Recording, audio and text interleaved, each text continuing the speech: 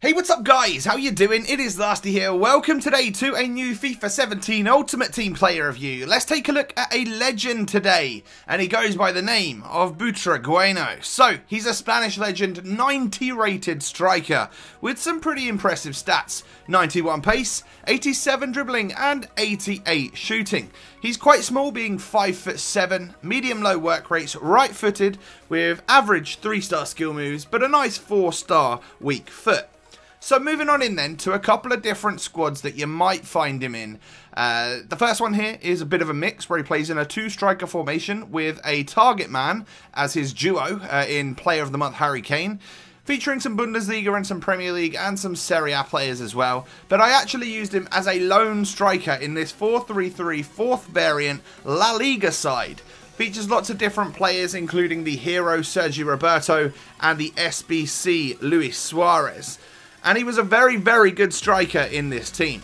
Moving on in to his in-game stats, they're pretty impressive, of course. Being a 90 rated legend, you would expect that. On basic chemistry style, we can get him up to 97 acceleration, 95 attack positioning, and that all-important 99 finishing. But I decided to go down the route of the finisher chemistry style today. Pretty happy with the overall 91 pace and the 87 dribbling. I thought, why not try and boost that shooting and his physical, and we managed to get him up to the likes of 70 strength, which might just about make all the difference for such a small player. Well, that's what I'd hoped anyway, but unfortunately for me, I still found Butragueño to be a very weak player, and it was to be expected. His height is also a bit of a negative to me, you know, only being 5'7" rules out any possibility of aerial battles. You know, he's not going to win headers. Yeah. I did actually score one from a corner, but he was completely unmarked and free in the box, and that's about the only time you're ever going to see this guy score a goal with his head. Other than that, you can't really whip the ball up to him from a goal kick, and that's why I gave you an option of a squad with a second striker being a bit of a target man. That might be a great option and a great way to go when using this player. His skill moves were also another slight negative, really. 3-star means that you're lacking a little bit in the attack. I've said it time and time again, I find some of the chops and spins this year to be very important. Especially the Berber spin seems to give me lots and lots of space. And of course you can't do that with Butragueño. There was that header, by the way, and as you can see, completely and utterly in a lot of space on his own. But those are the negatives out of the way, and they're kind of to be expected ones as well. Let's move on to the positives, because I was tweeting whilst using this player quite a bit, and I haven't used a god tier, like, clinical striker like this for a little while now. He was a little bit next level compared to some of the strikers I've been using lately.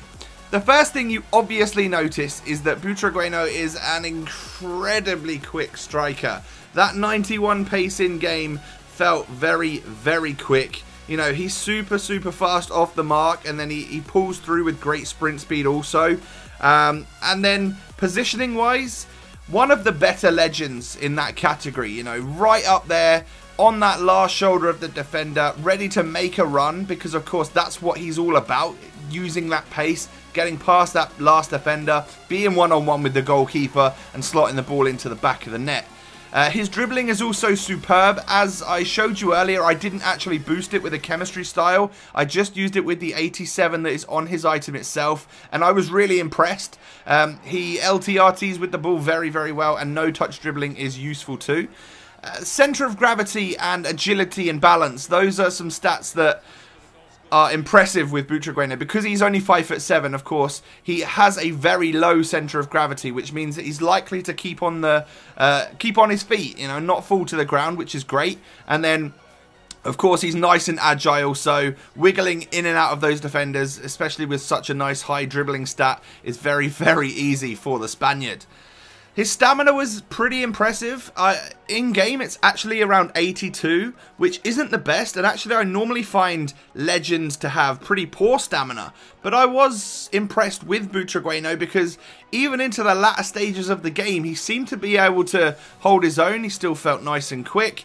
And I didn't have any problems of running out of fuel with him. So that's obviously a great thing as well. But what you really like about this Spaniard is his ability to stick the ball in the back of the net. I averaged, and I'm not joking here, I averaged a hat-trick a game, which is unrivaled by I haven't scored that many goals for a very, very long time. He just seemed to be the guy in the right place, and I had a great team around him, feeding him the ball, and he just doesn't miss. An extremely clinical striker that can score from range or from inside of the box. I definitely recommend him. 500,000 coins is what I paid, and I think that's a great price for this 90 rated legend striker. Let me know if you've used him and what you think of him down below in the comments section. And don't forget, of course, every now and again you'll be able to pick him up in the FUT draft game mode and give him a test out there. Thanks so much for watching. I hope you've enjoyed, and I'll catch you next time. Peace.